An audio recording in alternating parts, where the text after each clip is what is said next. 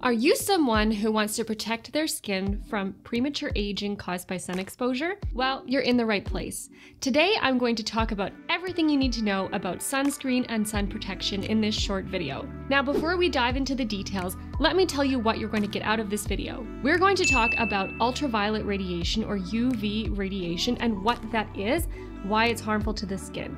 Then we're going to talk about sunscreen, specifically the SPF and what that stands for, how much sunscreen you should be applying on a daily basis and when you're spending more time outside, how often you should be reapplying, the difference between different types of sunscreen like mineral sunscreen and chemical sunscreen, as well as water-resistant sunscreen and how to choose the right sunscreen for your skin type.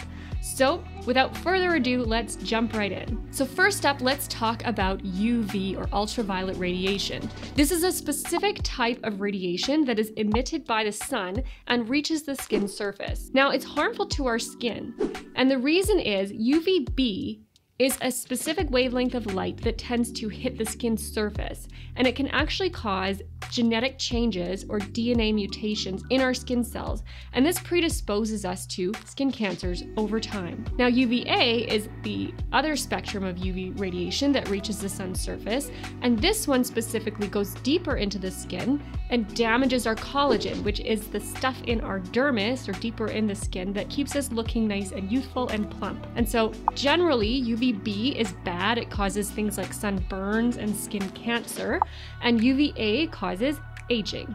Ultraviolet radiation in general terms is just not good for our skin, both from a cancer perspective and for aging perspective. Now let's talk about SPF. So SPF, when you look at your bottle of sunscreen, stands for sun protective factor. Now, this is a special calculation or formula that they use when they're developing sunscreens. What you need to know in general terms is that if you were to go outside on a bright, sunny day, and normally, let's say you burn in 20 minutes, an SPF of 15 would allow you to stay outside for 15 times longer before you burn. And that's assuming that you've applied enough sunscreen and you're following other sun protective habits. When they look at these calculations in the lab, if you put on enough sunscreen, based on the SPF, an SPF of 30 would protect you from 96.7% of harmful UV rays.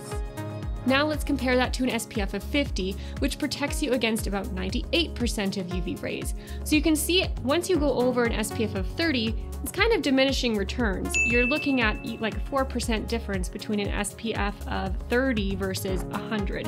And that's why most people recommend at least an SPF of 30 is good enough to protect against most harmful UV rays. Now, what I usually recommend is for day-to-day use, if you're just going outside, running errands, driving in the car, definitely use an SPF of 30. That should be enough to adequately protect you. If you're going to be outside for longer and you're going hiking or you're gardening and you're going to be like in a lot of direct sun, then I would definitely recommend going for an SPF of at least 50 or higher. Now let's talk about how much sunscreen you should be applying. When you're looking at sunscreen in the studies, they talk about applying at least 2 milligrams per centimeter squared. It's like a body surface area type of description. Now, personally, I don't actually know how much that would be, and for a general person, I'm sure they wouldn't know either. So they've developed some easier little household rules to help you remember how much sunscreen to put on. Personally, I really like the teaspoon rule. So most people have a teaspoon, and so this is 5 milliliters. And so generally the rule is that you need 1 teaspoon for the head and neck area, 1 teaspoon for each arm, 1 teaspoon for the torso front, and 1 teaspoon for the back, as well as 2 teaspoons for each leg. So when we're looking at how much sunscreen that really is, I'm gonna fill this up here. You wanna make sure you fill up the whole teaspoon. And now, I find this is a little bit too much to apply all at once. So sometimes if I'm just doing this on my face, I'll divide it into 2 parts. I kind of take half of it, apply it to the face and neck, let it dry, and then I take the second half and apply it again. Another general rule is the 2-finger rule. So you take your sunscreen and you apply it onto 2 even strips on 2 different fingers, and that's how much you should use on the head and neck for everyday use. So now let's talk about choosing sunscreens. So there's 2 different types of sunscreens out there. There are chemical sunscreens and there are physical or inorganic sunscreens. Chemical sunscreens are those that contain things like oxybenzone, avobenzone, octocrylene, and Maroxyl XL. They're very widely available and a lot of people like them. They work by absorbing the UV rays and then translating that energy into heat, which is then just released into the surrounding skin or into the atmosphere. Now there's inorganic or the physical sunscreens, and they work by forming a film along the surface of the skin and reflecting the light off the skin away from the body. Common inorganic sunscreen or physical sunscreen ingredients are things like zinc oxide and titanium dioxide. Now, how do you choose the right one for you? So the advantages of chemical sunscreens is they tend to apply a little bit more evenly, and they often do not leave like a white cast that a lot of people don't like. They tend not to pill, and it's easier to put makeup on top. But on the downside, some chemical sunscreen ingredients are actually banned in certain countries like Hawaii. For example, oxybenzone. The reason being is they think it might be contributing to coral reef bleaching as it leaches out into the water from people's bodies. The other disadvantage of chemical sunscreens is a lot of people don't like the idea of a chemical being applied to the body in large amounts. So if that is concerning to you, then I would suggest using a inorganic or physical sunscreen. Some people can actually also be allergic to certain components of chemical sunscreens and develop allergic reactions on the skin. So if you have sensitive skin or you're prone to developing allergies to sunscreen ingredients, then I would recommend a physical sunscreen. Now, what are the advantages of physical sunscreens? I find that they give you better overall protection against UV, as well as some visible light. And we do know that visible light also contributes to things like pigmentation in the skin. So if you're prone to hyperpigmentation or brown marks on the skin, I would consider using a physical sunscreen. I also find that the physical sunscreens are a little bit gentler on the skin. So if you have things like eczema or a history of allergies to sunscreens, then I would recommend a physical sunscreen. One of the disadvantages of physical sunscreens, though, is that they can leave a bit of a white cast on the skin that not a lot of people really like. One way to get around that is that there's now a lot of options for sunscreens that have a tint to them, often by adding iron oxide pigment. And so that helps to decrease that white cast that a lot of people don't like. If you have acne-prone skin, I find chemical sunscreens are often a little bit less occlusive on the skin. I would look for a sunscreen that is oil-free or non-comedogenic. One common area that's challenging is the under eye or around the eye region.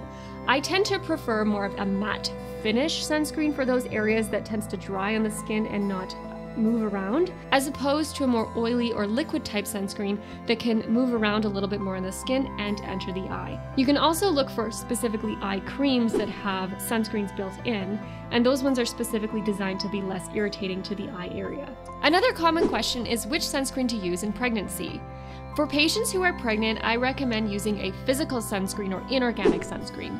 Those are much safer than using the chemical sunscreens, just because of the potential risk of absorption into the body with the chemical sunscreens and unknown harm to the fetus. So now let's talk about how often you should be applying sunscreen.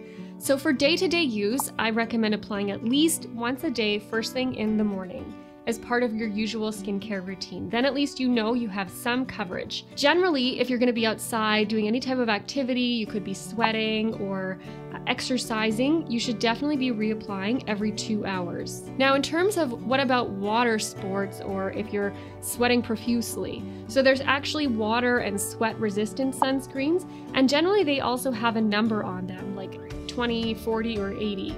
And so generally that means that if you were to apply that sunscreen, you could go in the water for 20 minutes if it's a rating of 20, or 2 20-minute intervals broken apart if it's a rating of 40. And so if you're going into the water multiple times for a longer duration and you're using a sunscreen with a rating of 40, you should be applying generally every hour. Now, a lot of people have questions about what order you should apply your skincare in the morning. So generally, if you're using multiple skin ingredients, I recommend first applying your vitamin C serum. That will help to protect against oxidative damage from the sun. You can then put on a moisturizer if you have more dry skin. And then I would put your sunscreen on last, followed by your makeup. Generally, you want to wait a few minutes in between applying different ingredients to give it time to soak in and dry before you put the next layer on. I recommend making sure you apply your sunscreen alone and not mixing it with another ingredient before applying, because there could be interactions with your different creams. It's better just to put one on, let it dry, and then put your sunscreen on top. So guys, there you have it. That's a bit of a crash course on how to protect your skin from the sun. We talked about a lot of different things, and so I hope you found this video useful. Just to recap, we talked about UV and what that means, SPF and what that stands for, how often you should be applying sunscreen, how much sunscreen you should be applying, as well as the difference between chemical and physical sunscreens and which to use for your specific skin type. We also talked a little bit about water-resistant and sweat-resistant sunscreens. If you found this video useful, feel free to give it a thumbs up and hit the subscribe button for more videos about skincare tips and tricks. And as always, stay sun safe and enjoy your time in the sun. So thanks for watching, and I'll see you in the next one.